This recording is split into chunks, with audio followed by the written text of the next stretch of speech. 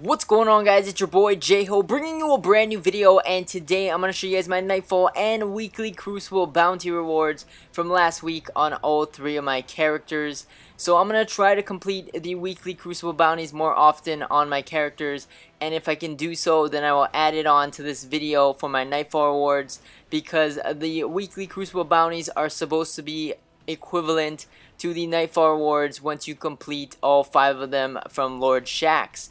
So I'm going to show you guys my rewards from last week. Sorry for it being a little bit late, but I was trying to complete all the stuff so I could get my rewards for the video. So let's get straight into it. Starting off on my first character on my Hunter for the Nightfall rewards, we were able to get ourselves just a legendary helmet, the Dead Orbit one, and my 2 teammates got another legendary and some strange coins. So my helmet came in at 292, pretty poor reward in general. Moving on to my next character on my Titan for my Nightfall rewards, we were able to get ourselves a exotic. We got the Last Word hand cannon, and it came in at 310. Pretty cool. I actually didn't have a year 2 Last Word up until this point, so that was really good.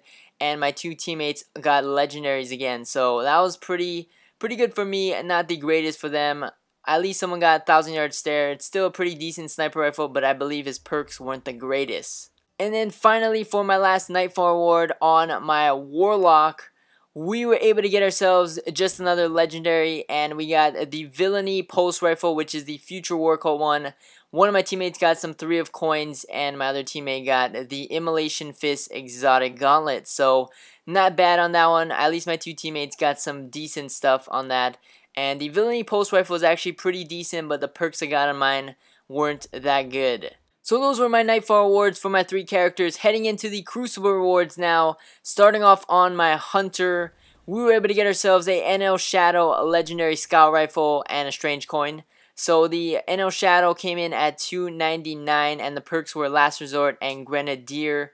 Kind of looks similar to the Fang of Uryut from year 1 in the Crota Zen raid, and the perks on it aren't the greatest, but it looks like a solid scout rifle. I don't know if I'm going to use it though, so I'm probably going to just either dismantle it or use it as infusion fuel. Going into my next character for my Titan for the Crucible reward, we got a competitive Ghost Shell, which was kind of a bummer. It came in at 300. And pretty much the only time I want Ghost Shells is from the raid, because I don't think I can get higher than a 310 Ghost Shell from any of these Nightfall tier rewards. So that was kind of a bummer there. And then finally, for my last character on my Warlock, we were able to get ourselves a Revelator hand cannon and a Moda Light. So the hand cannon came in at 300 attack. It came with triple tap and army of 1.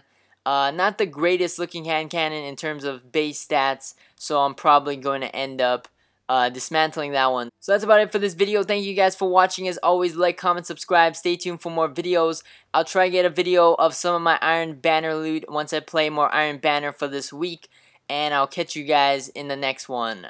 Peace!